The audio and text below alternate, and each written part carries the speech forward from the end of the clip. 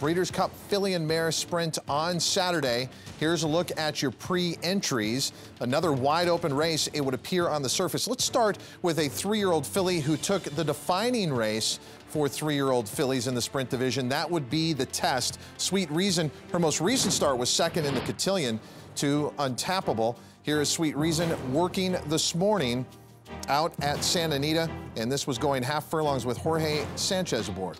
I've been anxious to watch this filly work. She's extremely talented. I think she's very good at one turn, and we're watching this for the first time. And it looks like the exercise rider was anticipating her to be aggressive from the get-go and just trying to make that transition into the workout nice and smooth. Just a little bit of back history. This filly came out of the Cotillion last time out with an injury to her eye, so she missed a little bit of training in between races. Her last work was a bullet 3/8 and 34 3 at Belmont. She galloped out in 48, and Leah Giamardi said that work was the work that told her she's ready to go to the Breeders' Cup. So this is only her second work since then, and I do love the way she's moving, Tom. And real quick, to that eye injury, Tom, can you see the one cup over that right eye? It's got to be the right eye. That would be the right eye. So they're protecting the eye for the work. I doubt they'll do that for the race, but if they do, so be it. She's practicing with the equipment that she might run in. Down the lane here, looks good. Nudged on, asked upon here, showing finish. Good urging by the rider, but the horse is responding.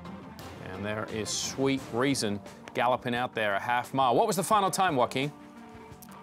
Our clocker, Donald Harris, got her going off her quarter in 22 4. 4 furlongs, 46 4. 4 furlongs, 46 4. So what do you make of that time, having seen the work? It looked like that kind of work. You know, I looked at Donna, and we both thought it would be around 46 seconds. Actually, Tom indicated to me with his hands 46 was his guess. I give it an A.